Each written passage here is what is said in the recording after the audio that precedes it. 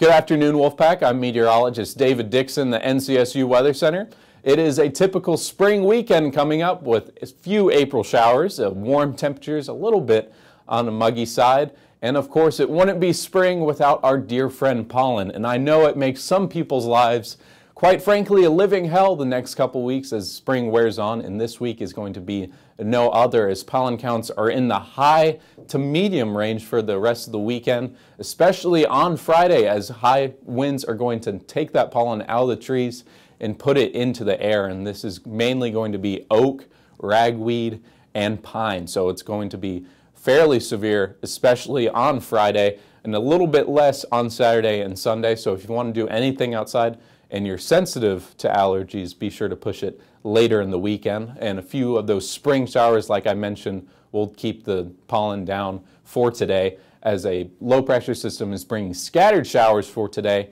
And I want to focus on this backdoor cold front. Depending on where it sits above or below the triangle, will either bring us a very hot and humid day or a fairly mild day. So those of you that sit below it, you're going to feel much milder temperatures. So it just depends where it sits in terms of Raleigh. That's either going to bring us mild or humid temperatures. I'm going to put it in the upper 70s because I think it's not going to reach us just yet. Few of us will see the cooler temperatures. Mostly cloudy throughout the entire region though, and it's going to begin to get a little bit colder over tonight with a few light and breezy winds, bring it into the mid 60s.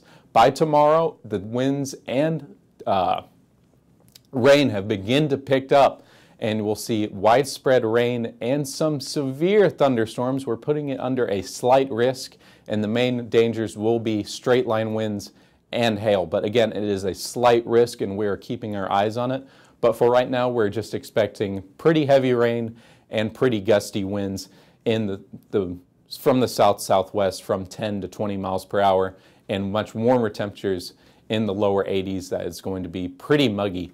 And once we get those few rain showers out of the way, the rest of the weekend actually looks pretty nice. We have a cold front yet again Friday night, dropping temperatures down into the 50s, and that will give us a much nicer weekend with clearing up on Saturday and bring us lower temperatures in the lower 70s.